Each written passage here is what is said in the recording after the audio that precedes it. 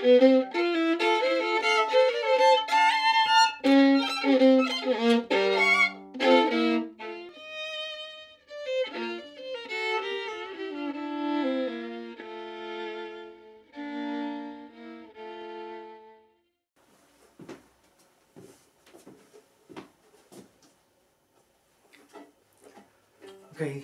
this little video is about the shoulder rest.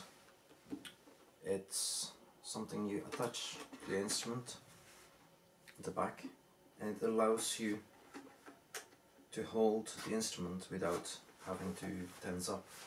So it's there to support the instrument so you can relax your shoulder. When you rest your head on the instrument, it stays nice and level.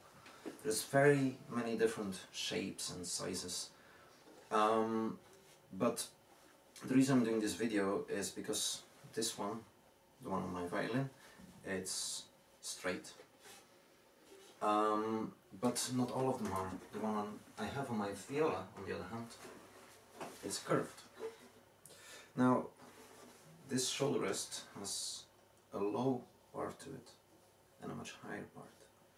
Now you want it to have the low part on the shoulder and the high part to follow your collarbone. That way it gives support. I see a lot of customers and a lot of my students that occasionally put it the other way around, and then you have no support anymore. The idea is that the shoulder rest allows you to move around your instrument, but with it backwards, it doesn't support here at all.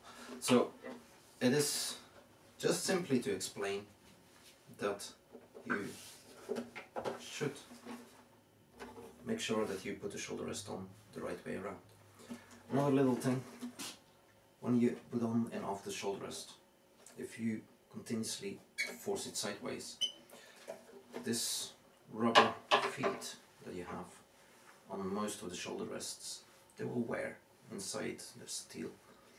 When that starts wearing down, you're going to end up scratching your instrument quite badly. So I recommend that you hold the instrument upside down, place the far end in place. You'll eventually learn exactly where you want it, and then you click the other side on, like that, and you can take it off the opposite way. Many shoulder rests, they have screws to allow you to change the height from each side, and you can also obviously change the angle that you want to use your shoulder rest. There's not one right and wrong way. You look for a way that is comfortable for you and that supports the instrument, whether you want it further to the left or further to the center.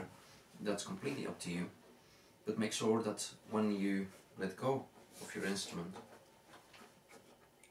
you have all the support you need that allows your hand then to move around your instrument with just the weight of your head on the instrument. You don't have to press down, you don't have to pull up your shoulder, you just relax your head forward, you face your instrument, and you can move around.